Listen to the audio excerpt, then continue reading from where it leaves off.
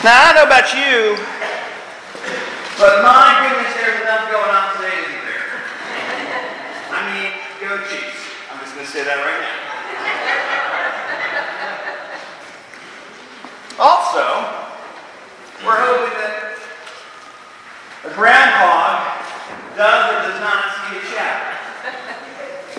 Also, we're taking a time out from the ordinary green color of Epiphany for a little-known feast of the church that has had great significance in the lives of many over the centuries, the Feast of the Presentation of Jesus in the Temple. Now, on the face of it, you might say, so what?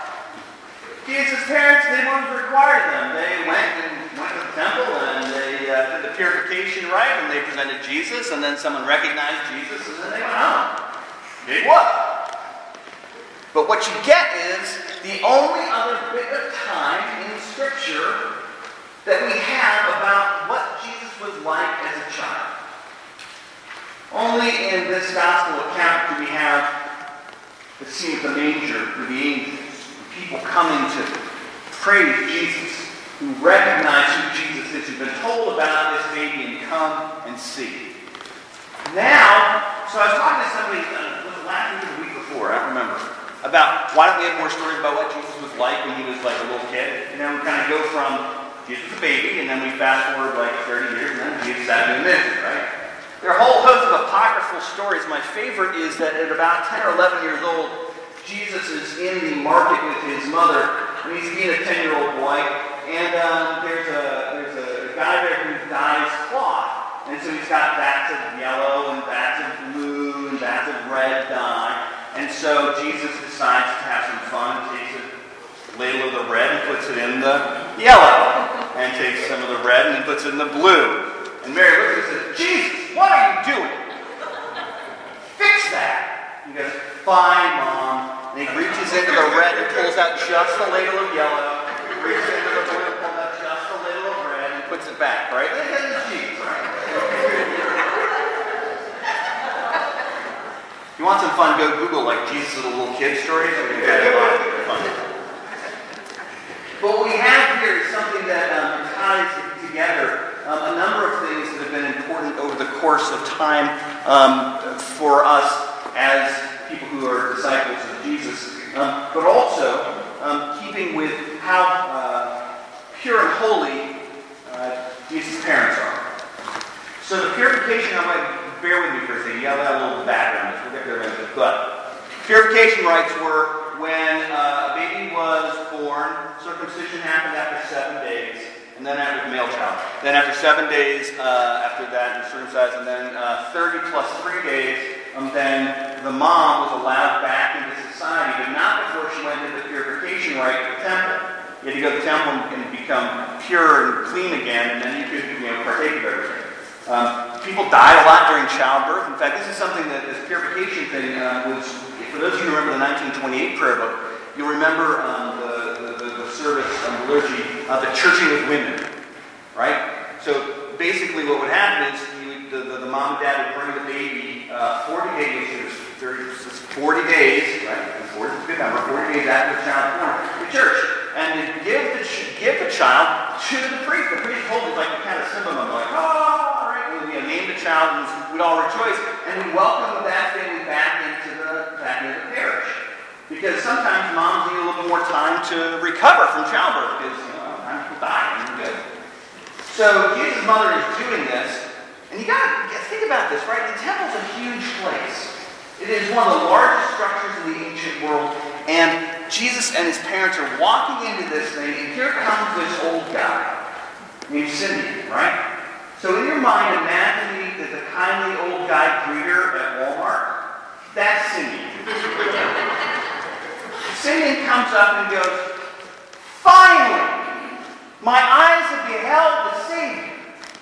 Lord, you can now let your servant depart in peace. I've always wondered if he went home and told his wife, like, I saw Jesus, die. I don't think so. But here's what's fascinating to me. 2 things. Simeon had to be on the lookout for Jesus Holy Spirit said, hey, the Savior, the Messiah is coming. Watch out for him. You'll know when you see him. That strikes me as incredible. Inside the temple, it had to be maybe 100 kids every day that would come to the temple. And their Simeon was every single day looking for that child, looking for that Messiah, looking for the one that would save Israel, be a light to the Gentiles, a light to the nations. What kind of devotion is that? It's pretty impressive. But he's small potatoes. He gets the most words, but he's small potatoes. The lady who's really important is Hannah. Now, Anna, it said that she lived with her husband for 7 years and then she died. He died and she was old, great age. But she's a prophet, like a full-on prophet in ancient Israel. So she would predict the truth and tell what was going to happen, and then lo and behold, it happened. People believed her. So Simeon's great because he says some things, and we get that part, and it's the fulfilling of the Holy Spirit. But it's not until Anna recognizes who this child is that the rest of the temple goes, ooh, because they trusted her. She was there every day and night fasting and waiting, making prophecies and having them come true. Now, she probably said some wonderful things, and thanks to the male slant and everything, we don't have her words, much to our not betterment, worsening, I guess. But I am so sure that that one little sentence about, and Jesus' parents were amazed at what people were saying about their child. Wouldn't you be amazed if you walked into church and, some old guy came up and said, oh, finally, I can die because your kid's here, hooray! And then some other old lady came and said, this is the one! Everybody, come here, take a look and see. But what kind of faith do they have? To be looking for constantly. To find and see and recognize Jesus, the Messiah in their midst. I don't know about you, but as a Christian, I tend to be lower on the totem pole of the things I do in my day. I've always thought it's been funny when the Jehovah's Witnesses or whoever knock on your door and say, you found Jesus? I was like, my God, I didn't know he was missing. Let's go look. Right? Come on, let's go. Right? But our job as Christians is to look for Christ that is present in the world and to be that Anna, to be that Simeon, to say, there it is. There is that moment of holiness. There is that moment of God being present. Hey, everybody, come and look and see. I wonder what your life would look like. I wonder what your day would look like. I wonder what next week would look like if you tried to do that once a day. Hey, everybody, this is miraculous. This is God come here. I've just had an experience with the divine. Hey, everybody, come and see. I double dog here. It means you have to open your eyes in Epiphany and have an epiphany. It means you got to look in with your heart and not see the outer soul, the outer covering of somebody, but see inside them who they are. Because you never know when Jesus is going to show up. Every time the divine's happened in my life, it wasn't until about 20 minutes later where I hit me like a ton of bricks. Oh my God, that was God. And almost never, ever does it come as I thought it was going to be. It's always something that's ridiculous and amazing and wonderful. Better than I can ask or imagine. But it's so wonderful and better than I can ask or imagine, I didn't even think, it didn't even dawn on me that's what was happening in the moment. My challenge for us in this Epiphany season, not to be like it's Groundhog Day and go look to see the shadow and predict whether it's going to be spring or not. Not to necessarily cheer so much for the Chiefs in the Super Bowl. We can do that too. My challenge for us this week in this Epiphany season is to have that epiphany. To have that moment where you look beyond what's being presented to you and see what's really being presented to you.